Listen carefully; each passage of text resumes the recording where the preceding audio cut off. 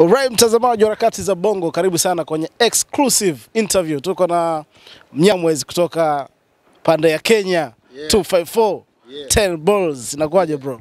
Kama K, ishi vipi? Fresh? Nashukuru Mungu jo. Mara kwanza nazungumza naye naambia huyu jamaa bana ni Mkenya lakini sipati ile lafudhi ya Kikenya au kile Kiswahili cha Kikenya. Nikauliza huyu jamaa Mkenya vipi? Unajua najaribu sana kukua na ile original, tuseme original, let's say hiyo kitu, but kuna hiyo interaction ya hizo tones zinaingiliana, but unajua mtu akikuwa ameenda kukaa sehemu nyingi, unajua mimi nimezaliwa hapa. Wewe ni Mbongo? Yeah, nimezaliwa hapa but I have a family in Kenya. Nimezaliwa hapa but Kenya imenilea. Nilitoka Bongo nikikuwa sina nywele ya aina yoyote. Nilipofika Kenya kurudi tena Bongo niko na nywele everywhere. Nadhani umenigeti hapo. Nimekupata. Yeah. Lakini pia umezungumzia hapo kuhusiana na wasanii wa Bongo kwamba wana majina lakini mchele hakuna, lakini wasanii wa Kenya ndio wenye mchele. Na ukitazama sasa hivi East Africa, Tanzania ndio inaongoza, yani Bongo Flavor inaongoza kufanya vizuri kuliko Uganda, Kenya na nchi nyingine za East Africa. Kwa nini umezungumza hivyo kwamba wasanii wa Kenya mko vizuri kuliko wa Tanzania kwenye fweza baba? Unajua kuna ile msemo fulani, unajua although niko na ishi Kenya, I have that blood, but najua Kiswahili noma. Unasema ile debe inalia sana inaga kitu, si ndio? Si ndio? Unajua tizi watu wana kelele mingi sana. Debe tupu hilo. Hiyo ni debe tupu. Alafu kuna wale watu fulani wanakucheki tu hivi, unajua? Wanakutazama tu, unabonga, alafu uwaone wakikam kwako, but wewe unakuja kwao sana. Hujagundua hiyo kitu? Haiko. Mtu ana njaa hawezi hustle sana, but mtu mwenye njaa uhustle bro.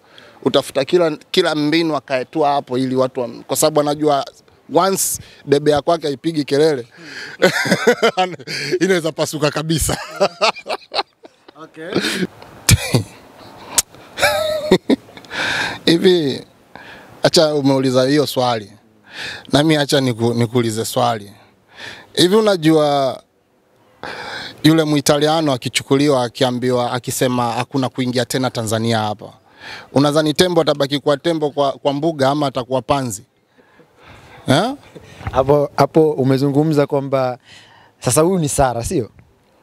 Sijataja jina but wote wanajua kwamba ile jeuli ya tembo kuwa na masikio big, kuwa na tumbo big na mguu big inatokana na nani unajua? Tuambie sasa tuweke sawa, kwa sababu Watanzania wengi wanaamini kabisa Harmonize ana pesa za kutosha. Debe tupu inalia sana kuliko debe imekuwa na kitu ndani. So acha nikwambie kitu.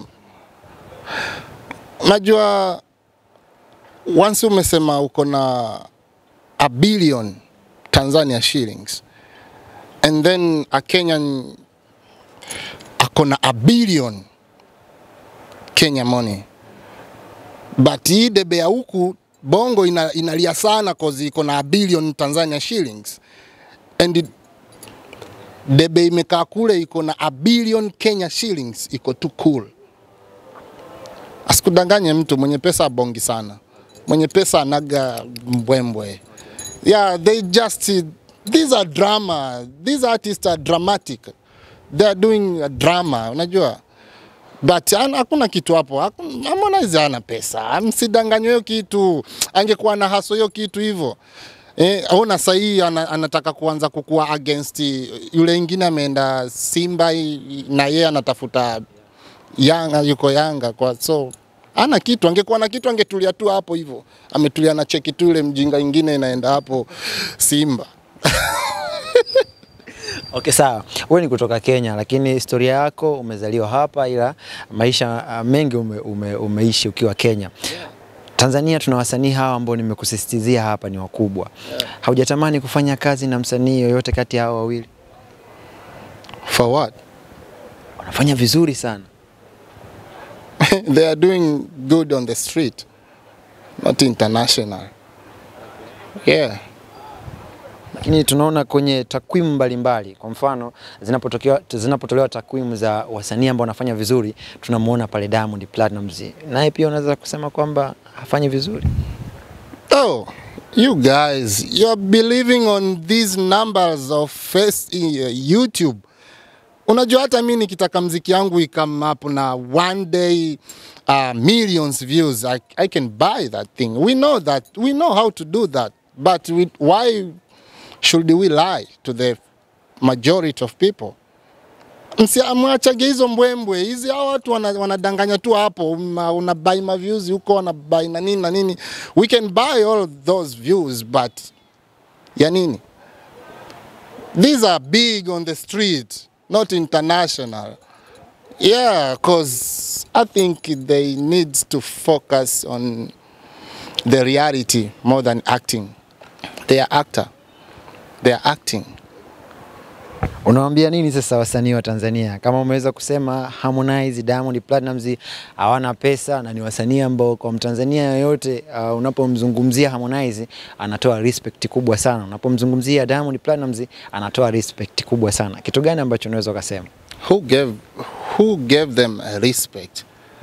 Tanzania. A Tanzanian? Oh. I think they have a respect on these local people, not on high tables. Ni bwana muziki yao inapenya. Unajua ukikam Nairobi kuna mtu ukiuliza Harmonize ajui. Yeah. Sure. But ukienda Mombasa kuna watu wanajua Harmonize mbaya mbovu. Cause Mombasa is like a Tanga. So,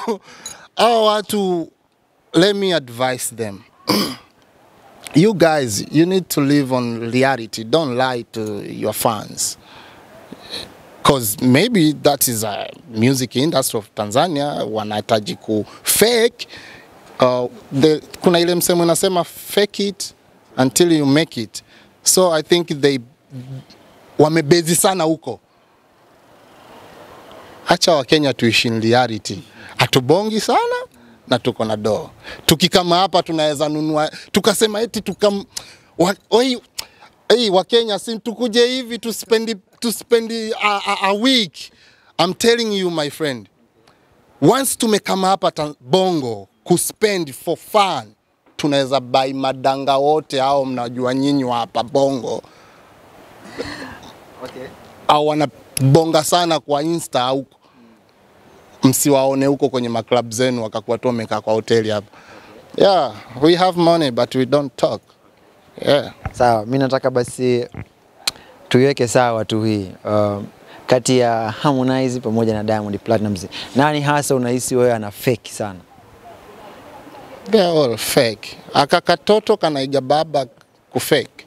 Ndo mbinu ndio hizo strategic amefundishwa hapo. Yeah, so they are fake. Vipi kuhusu Alikiba? That guy, I think he tried to live in reality. Yeah, that's why huwezi sikia hizo madrama kibao, but pia anatakiwa apambane. Yeah, anatakiwa apambane. Kwa nini apambane? Apambane cause anachosha mafans wake. Unajua fans anakuja, ametoa hii. Alafu mwaka aia inapita hapo mchizi katulia tu. Anajiangalia yeye sana kuliko so hivyo. Sawa, mimi nimefurahi kupata maoni yako kwa sababu kila mtu ana haki ya kutoa maoni yake, sio? This is not just maoni. This is a reality, you know.